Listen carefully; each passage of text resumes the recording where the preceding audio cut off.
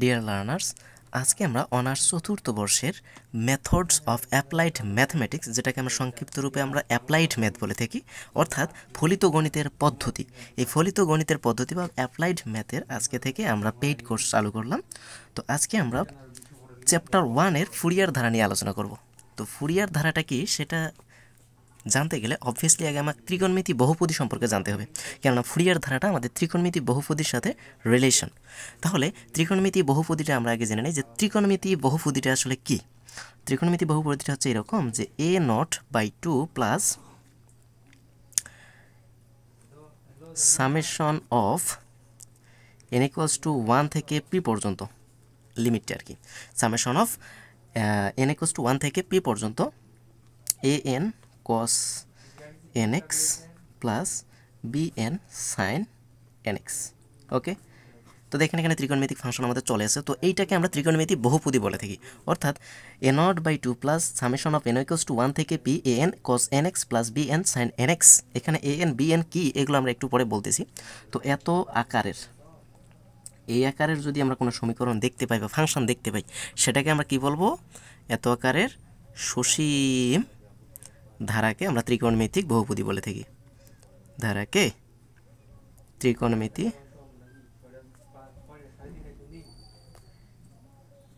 বহুপদী বলে থাকি, ত্রিকোণমিতি বহুপদী বলে। ওকে, তো এখানে যে ত্রিকোণমিতি বহুপদী বলে এটাকে আমরা জানলাম। তো এখন আমাদের এই যে এগুলো আমাদের প্রতীকগুলো আমাদের কি কি অর্থে ব্যবহৃত হয়েছে সেটা আমরা জানার চেষ্টা করি যে পিটা আসলে কি।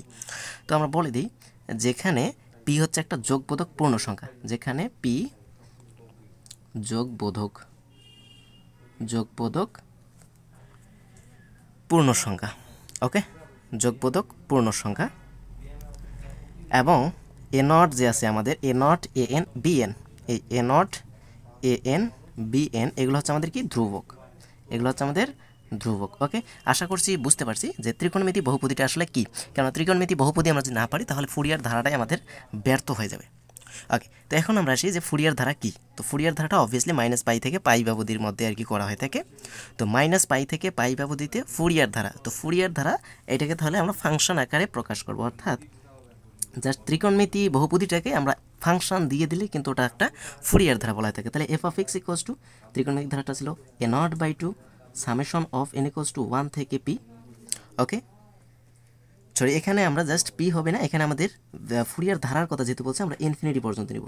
তাহলে p না, n = 1 থেকে ইনফিনিটি an cos nx, দেখেন cos nx এর সাথে কিন্তু an ধ্রুবক আমাদের থাকে, প্লাস bn sin nx, অর্থাৎ sin nx এর সাথে আমাদের bn ধ্রুবক আছে। তো এতকে আমরা ফুরিয়ার ধারা বলে থাকি, ফুরিয়ার ধারা বলে।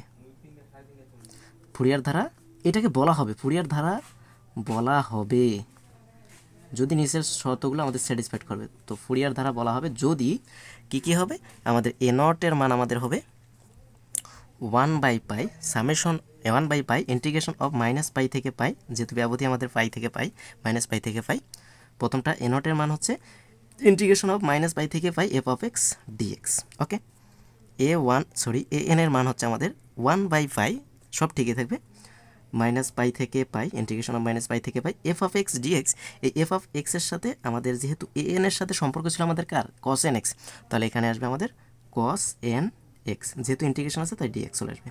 ওকে, এবং bn বলতে সেম কন্ডিশনে হবে 1/π ইন্টিগ্রেশন অফ -π থেকে π f(x), জাস্ট bn এর সাথে সম্পর্ক রিলেশনটা হচ্ছে আমাদের sin nx, তাহলে এখানে আমাদের sin nxটা চলে আসবে। ওকে, তাহলে sin nx যেহেতু ইন্টিগ্রেশন আছে তাই dx আমাকে দিতে হচ্ছে।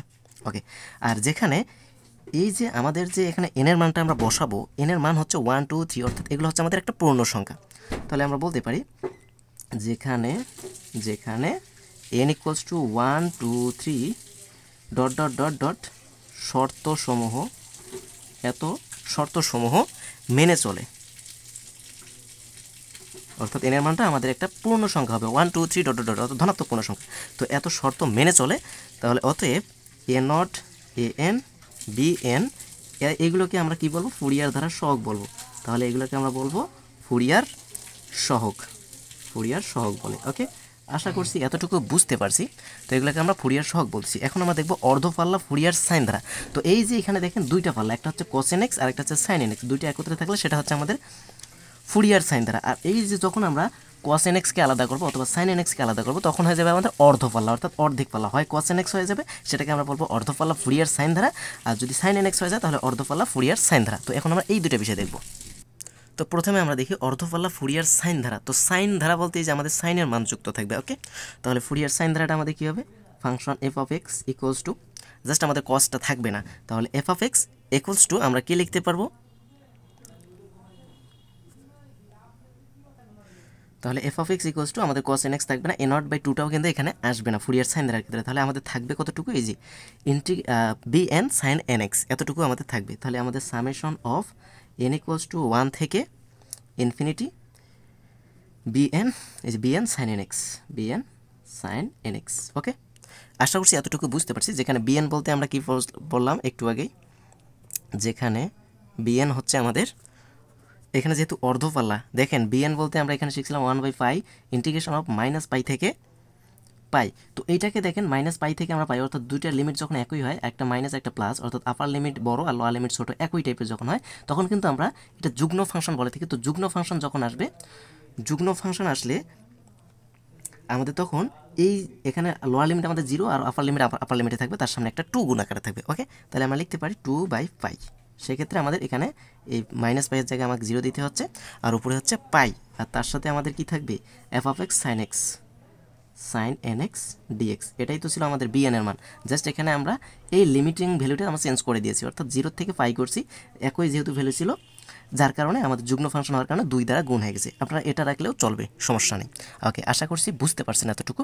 এখন আমরা দেখব অর্ধপাল্লা ফুরিয়ার কোসাইন ধারা। তো সাইন ধারা তো আমরা বুঝলাম, তো কোসাইন ধারার ক্ষেত্রে আমাদের কি হবে?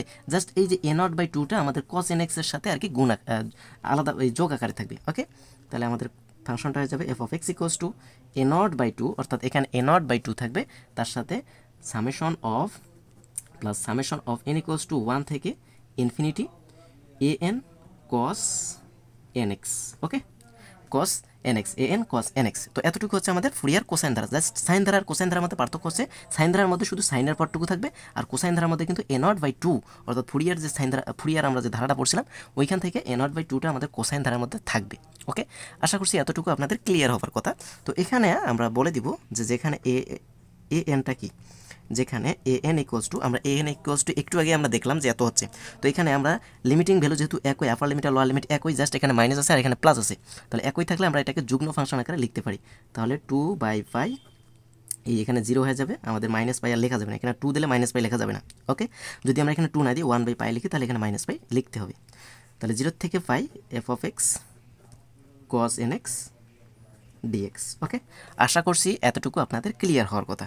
এখন আমরা দেখব জোড় ফাংশন কি আর বিজোড় ফাংশন কি। যেহেতু আমরা জোড় ফাংশন আর বিজোড় ফাংশনের কথা বললাম, তো এখন জোড় ফাংশন আর বিজোড় ফাংশনটা দেখব। দেখেন জোড় ফাংশনটা কি, আমরা যদি একটা ফাংশন বিবেচনা করি যে এফ অফ মাইনাস এক্স যদি আমাদের এখানে এফ অফ এক্স হয়ে যায়, অর্থাৎ পজিটিভ হয়ে যায়, তাহলে এটাকে আমরা জোড় ফাংশন বলবো। যেমন আমরা যদি এক্সাম্পল দেখি, যে ধরি F of x equals to, আমরা ধরে নিলাম যে cos x, F of x equals to আমরা cos x ধরে নিলাম, তাহলে F of minus x equals to কী হবে? জাস্ট এক্সের জায়গায় এখানে মাইনাস আসতেছে আলা, এখন তাহলে কী আসবে? F of x equals to আমরা যদি cos x ধরে নিই, তাহলে x F of minus x, তার মানে এক্সের পরিবর্তে আমাদের কত আসবে? মাইনাস। তাহলে এখানে আমাদের হয়ে যাচ্ছে কি, F of minus x equals to আমরা লিখতে পারবো তাহলে cos মাইনাস এক্স।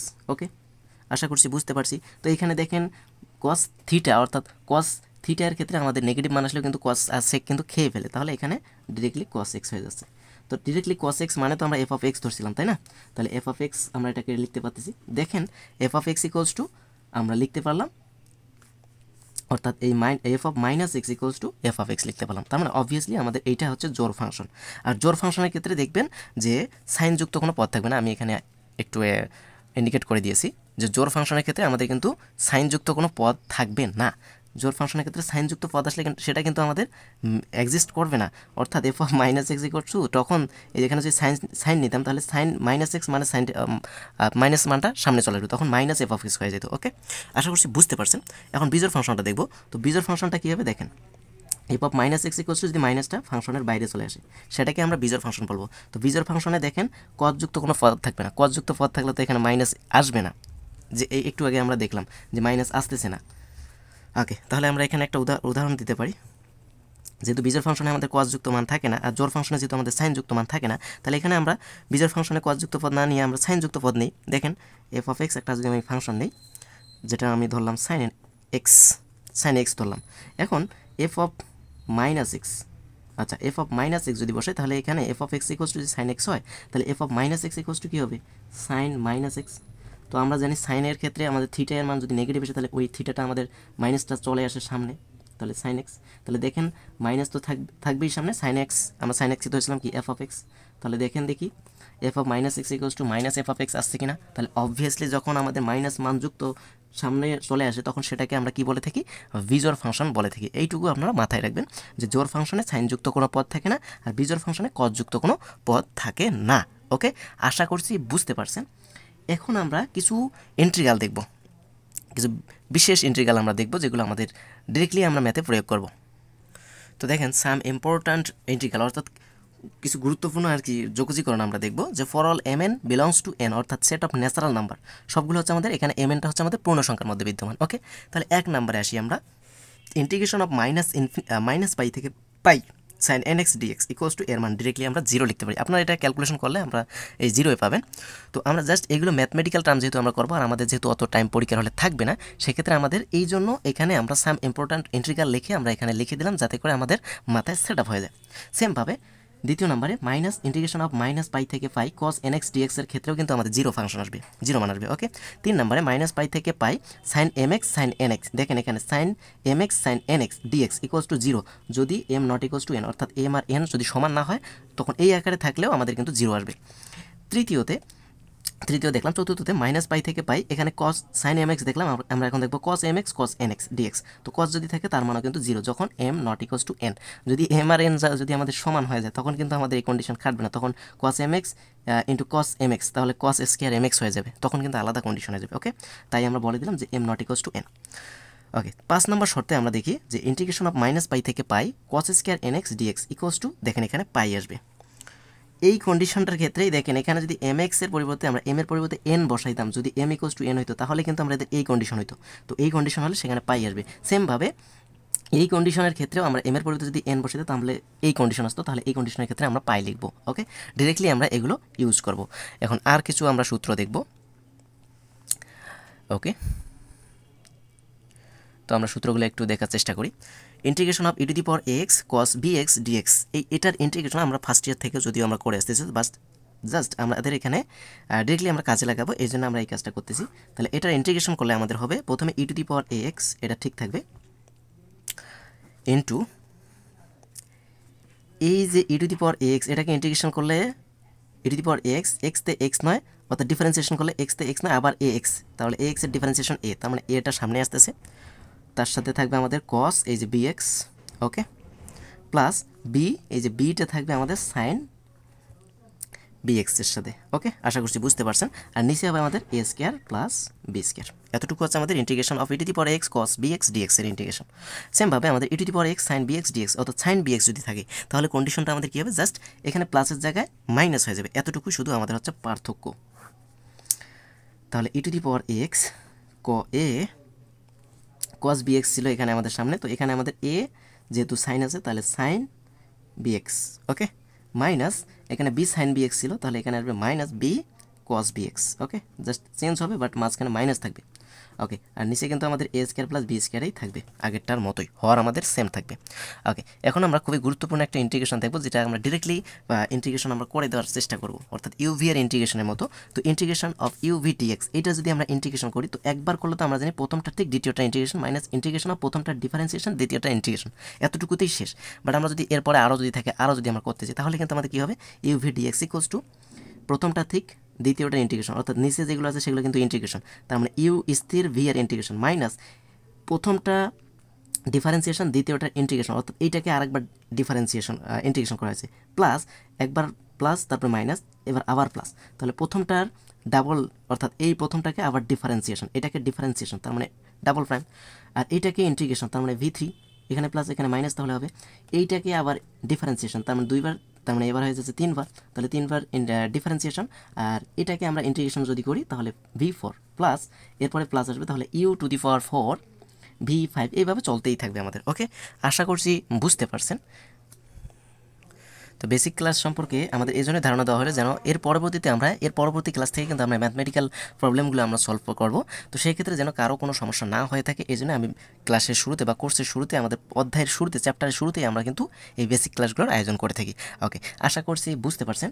আমরা এই বেসিক ক্লাসটা ভালোভাবে দেখে আমরা ম্যাথমেটিক্যাল টার্মে আমরা প্রয়োগ করার চেষ্টা করব।